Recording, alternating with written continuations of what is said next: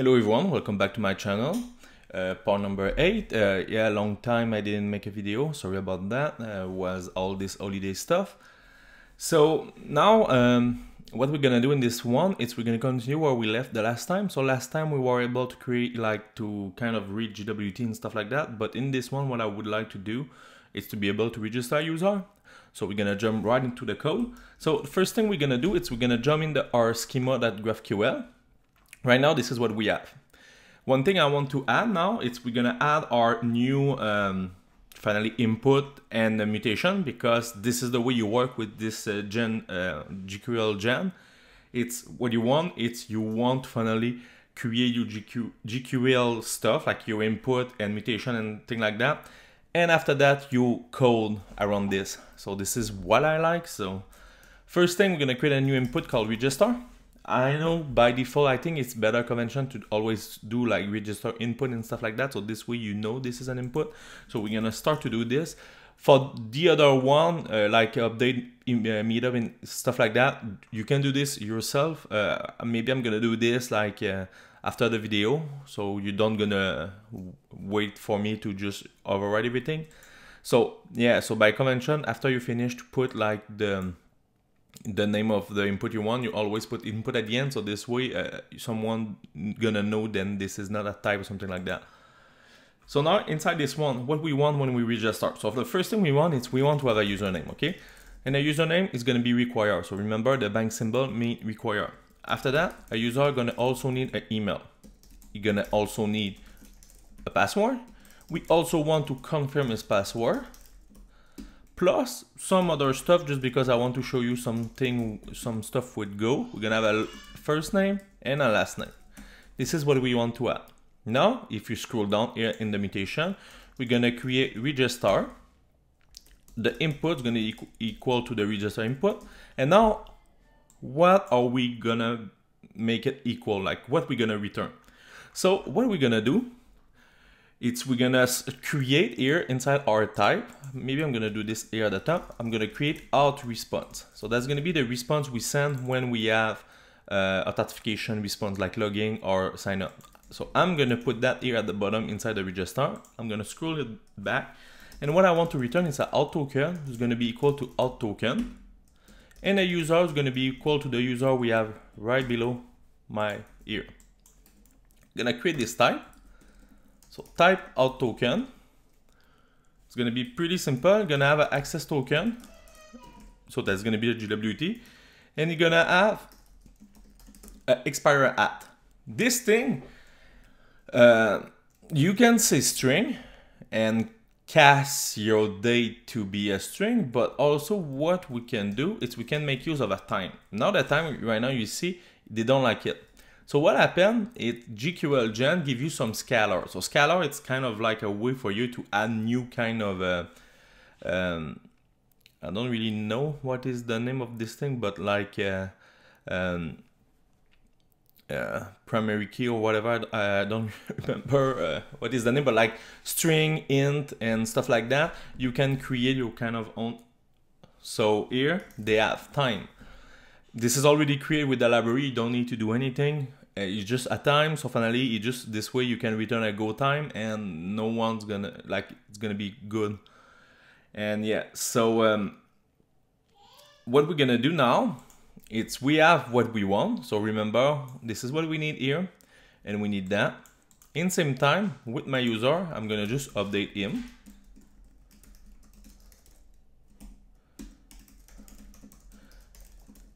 I don't want to return a password. So this is the beauty of GraphQL. It's if I don't want my user, if I don't want the front end to have access to his password, so I just don't return it.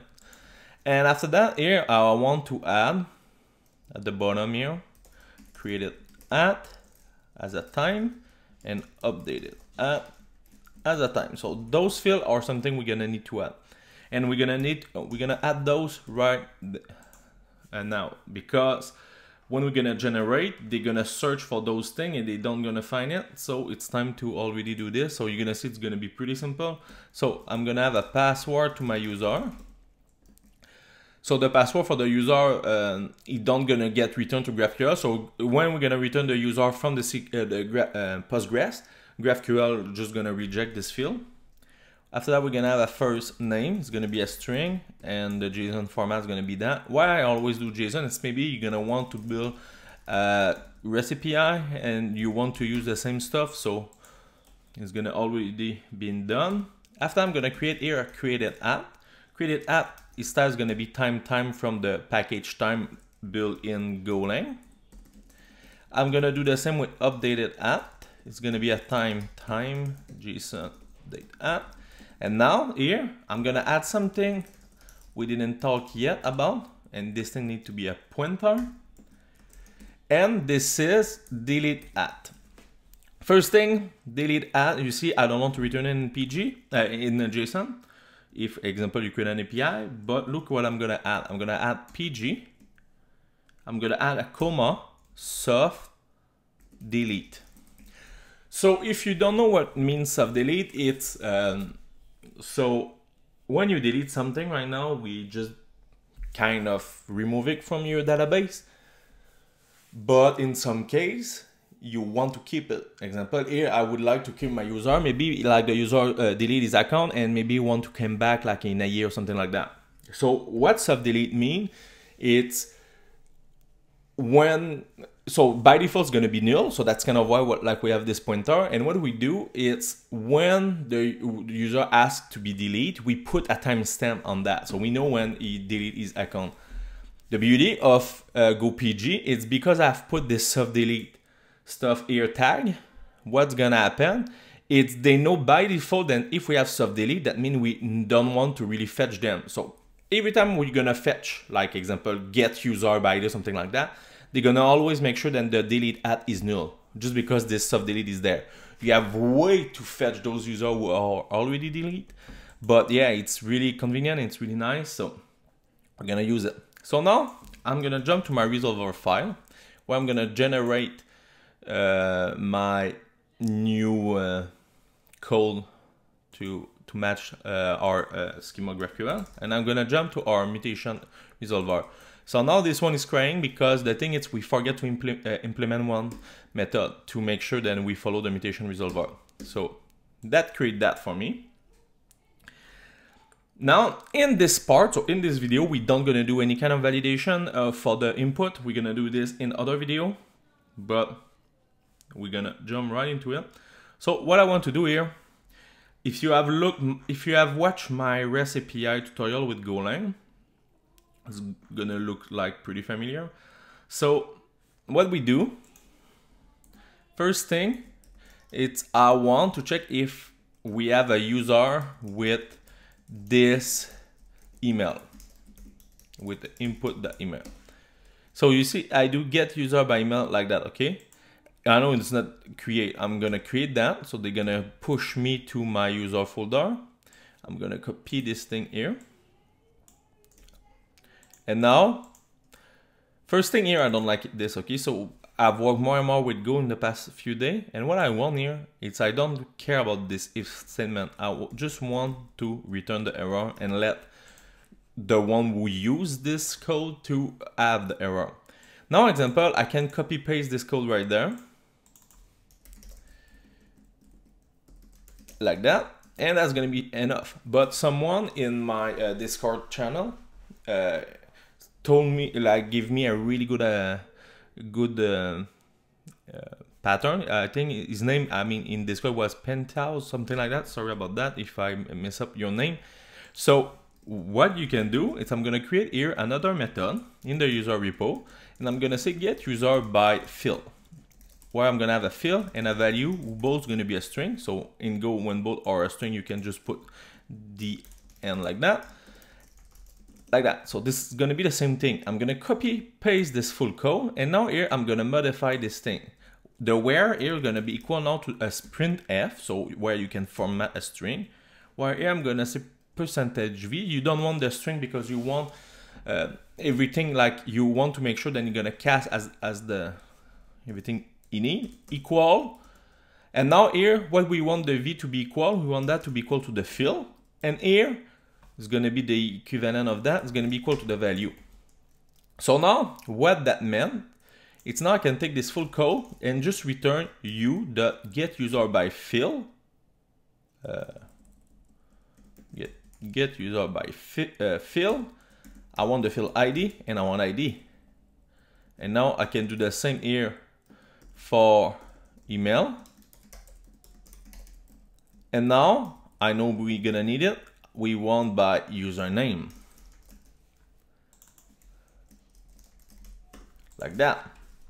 So now that makes the code much more cleaner and easier to follow. And even this field now can be used somewhere else. Like you don't need to create those functions and use that somewhere else and like get that for a field. The question maybe you have, it's why I create those three functions. It's because I like when I really know like what's gonna happen. And I don't like to type string and stuff like that. So by doing this one time, I know then if this thing is that change, I don't gonna have any kind of issue, because remember at the end of the day, the string is a string.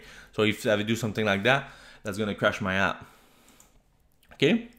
So now here for this check, now what I can do is I can check for the user for the error.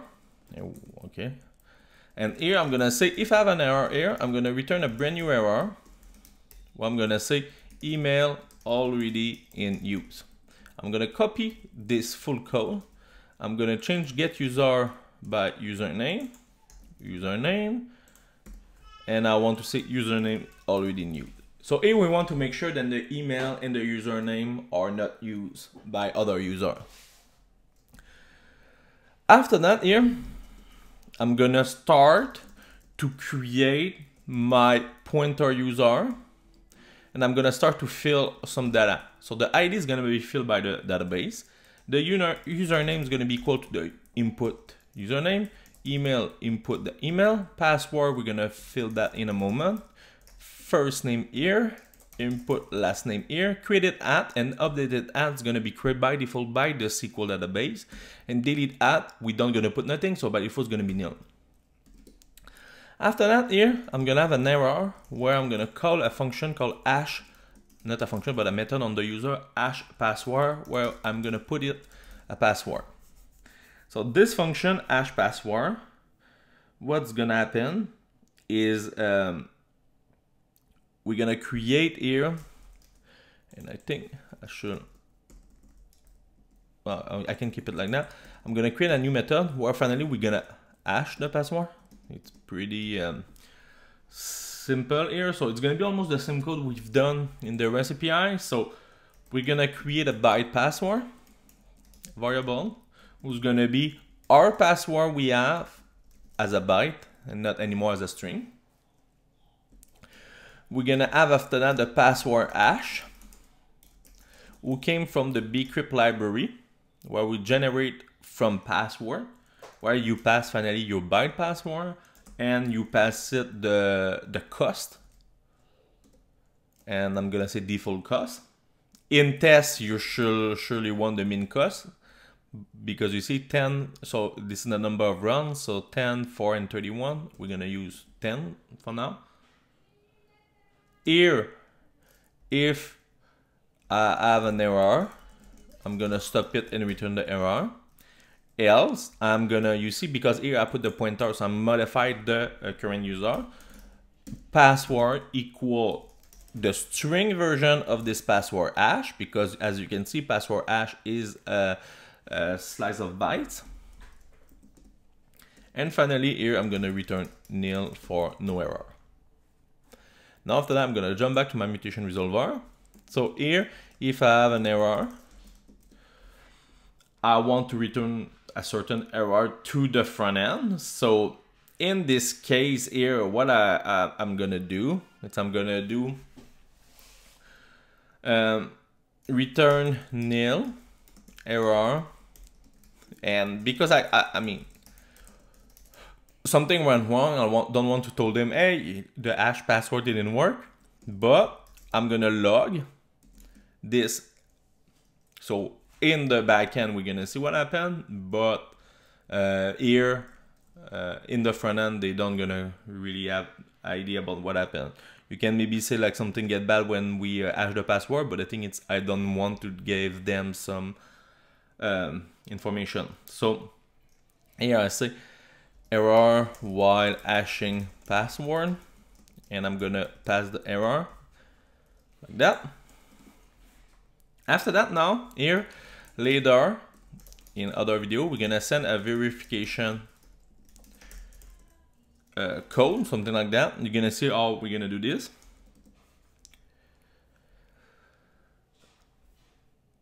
Or maybe create a verification code. Yeah, perfect. After that, here what I want to do is I want to create a transaction. Okay, so this is something I didn't talk about before, but I want to show you finally the transaction stuff. So as I don't know, like for example for me in Phoenix Elixir, when I was doing creation, delete and stuff like that, by default Ecto, so that was the ORM, was always doing kind of transaction stuff and things like that, and like I really like it.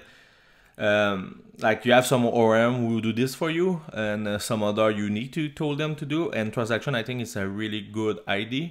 So finally what happened with that transaction, so I'm not that comfortable teaching that, but transaction finally it's a way for you to make sure then, example, if something go bad, example, okay, you create a user and you do other stuff with the user.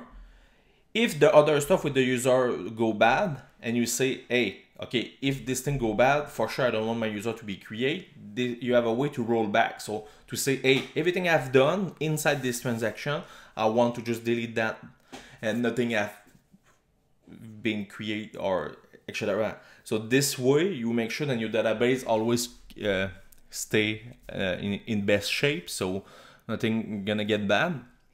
And the beauty with the one with Go, I feel it's pretty simple to do, and you're gonna see it's pretty easy. So here now it's because the way we do this, it's the only way we can access the DB right now is inside the user repo. We're gonna modify that, don't worry. I think it's better now to just go with just one big repo and have everything from here.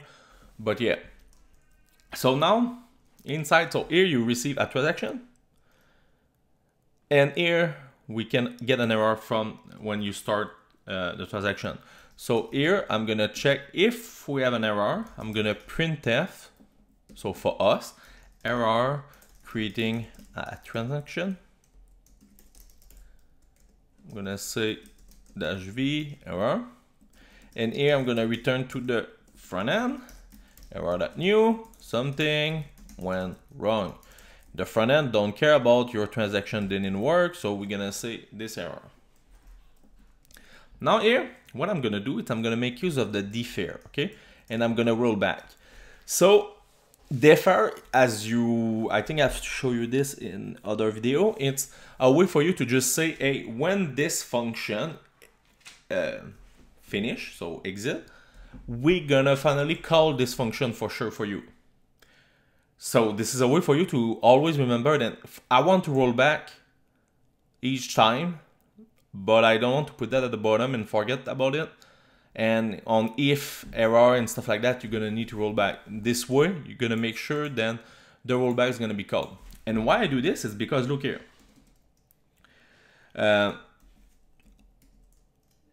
When we get out of error, okay, so example, so we're gonna create a user. Example, if I have an error, I'm gonna do if error is not null, and I'm gonna return something, okay?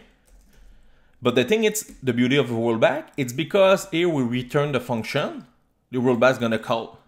So I don't need to call takes rollback here and takes rollback on each error. So this way, I feel it's really, really awesome because I can just call it one time and this is working. Now, for those who know transaction, they know then when we want to save, we call commit. And now you may be asked, yeah, but so that means we're gonna commit and after that we're gonna roll back. So yeah, so no issue with that because gonna roll back on an empty transaction because after you commit, your transaction become empty after that. So if you roll back after the commit, no issue is gonna happen. I mean, this is what I've read. If this is not good enough, just tell me in the comment. But yeah, so now what I want to do here is I want to jump back to my user repo and we're gonna add the create user method, okay?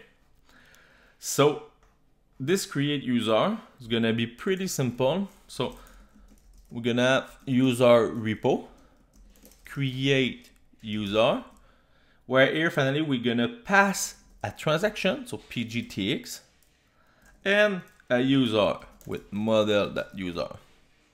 And we're gonna return a model, a pointer to a model user, like that. Here, I want to, with my transaction, you have access to the same thing as the DB. I'm gonna pass it the reference of the user. I'm gonna say returning everything. So this way we're gonna have the ID created and update that from the user who's get returned. And we're gonna insert, and finally, like I say in the other stuff here, I'm gonna return the user and I'm gonna return the error. That's it. So now, inside my code here, after the rollback right there, I can say and that user repo dot create user. I'm passing the transaction we have created here, and I'm passing the user we are currently trying to create. And now here I want to check if we have an error. And if we have an error, we're gonna return nil. We're gonna return nil and the error. Here I'm gonna say error creating a user. So we're gonna have the error there. And the user, so the front end gonna see the error. Later we're gonna modify that. For now, that's gonna just help us in the GraphQL stuff. After that here, I want to commit. Commit also can return an error. So I check if commit have an error. I'm gonna copy paste this thing again, the log while committing. So at this point, we commit. So if we have no error with the create user, we commit the transaction we have created. So we just create the user. Maybe it's overkill to just create a transaction for this one, but I think it's gonna be best practice to always use transaction when you mutate something. So update, delete, and create. After that here, now it's time to generate a token. The way we're gonna generate a token is we're gonna create a method inside the user. So create method generate token. So now if I'm jumping to my user, what we're gonna do, it's here. I want to return a pointer to out token and a pointer to error. If you remember the out token, this is the out token we have created inside the GraphQL schema GraphQL. So now how do we gen a token? So first thing, we're gonna create our expired at date. We're gonna make use of the time now, so right now, and we're gonna add a time that hour of 24. So by doing this, we have 1 day. Time hour multiple 24, yeah, 1 day. Multiple by example 7, so we're gonna have a week. So you can say a week. After that here, I'm gonna gen a token by using the GWT token library, GWT library. So new with claim. Here I'm gonna use GWT signing method HH256. And I'm gonna say GWT standard claim. Now I can fill my stuff. Audience, I don't really care. Expire at, I'm gonna make use of expire at. The thing is, this thing want to receive an int64, so you can just say Unix. The ID is gonna be the ID of the current user. You have access to it because this is a method to this user. Issue at, here you can say time that now and Unix.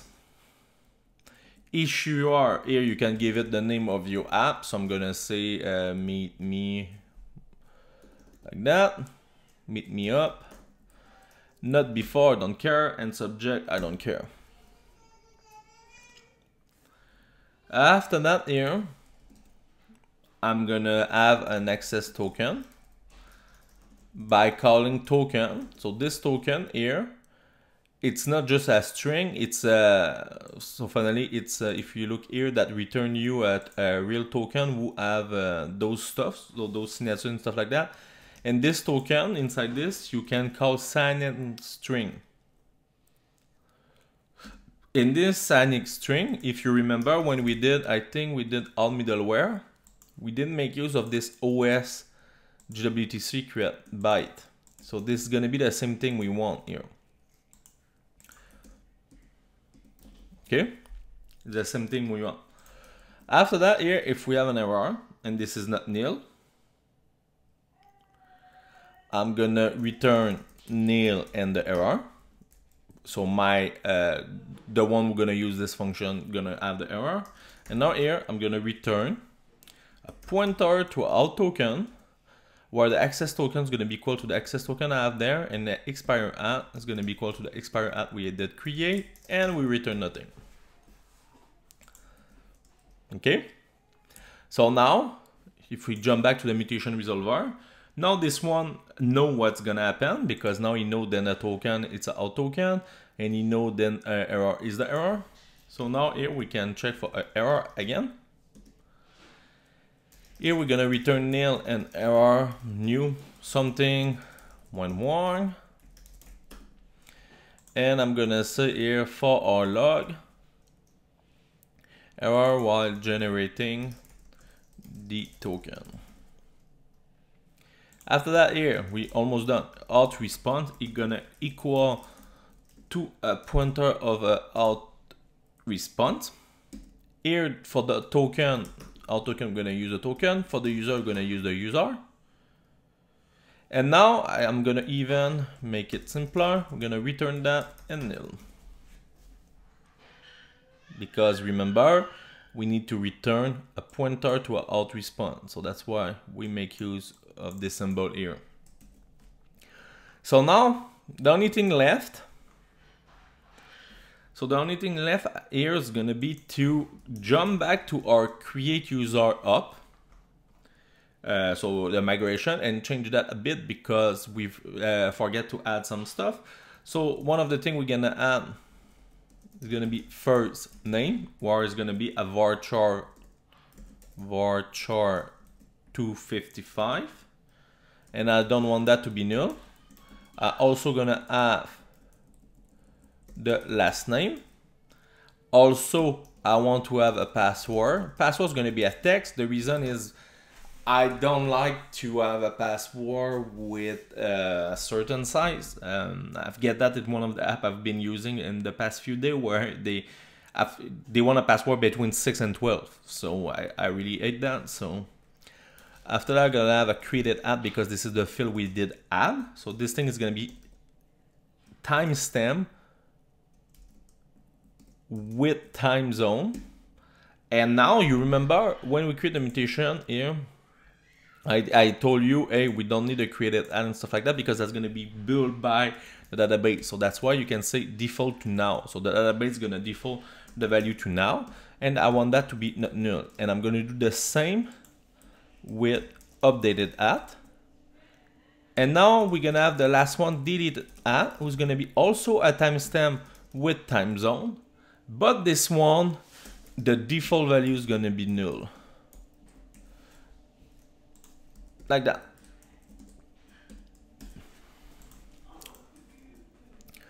Now, one thing I forgot to show you, it's inside my .env. I've changed my DB URL. So that was Postgres URL. Now that's going to be DB URL. It's going to be simpler. Now what we can do is we can say migrate, and we can drop the database, or you can do down, but I really want to go to drop everything. And now I'm going to up my migration. By doing this, if I'm jumping to my database and I'm opening the user, now we have all the fields we need. We have ID, username, email, first name, last name, password, created app, updated app, and delete app. As you can see, here they have a dot, because I think it's because they cannot be null. One of the reasons, example, why also I did put the password as a text, and so that means it can be nullable. It's because, example, if your user log with Google OAuth, you don't gonna have a password. Maybe you're gonna have a password after that, but it's something we can talk about later, but yeah. So now, time to test that. So I'm gonna run my server. And now I'm gonna jump back to my GraphQL playground. Make sure to refresh your screen so you get the latest schema stuff. So I'm gonna call a mutation register user. Where we're gonna say register. Inside that, we're gonna have an input where we're gonna have email. Where I'm gonna say bobjones@gmail.com. After that, I'm gonna have username of Bob, first name of Bob, last name of Jones. I'm gonna also need to provide a password, where I'm gonna say password, and a confirm password, that's gonna be password. Remember, we don't have any kind of validation, so don't worry, we're gonna talk about that in a next video. And what I want to return is a user ID, email, maybe username. And now I'm gonna click Prettify, and I'm gonna click Run. And now I get email already in use. Okay, user ID, user create that from user email. So Bob Jones supposed to already exist.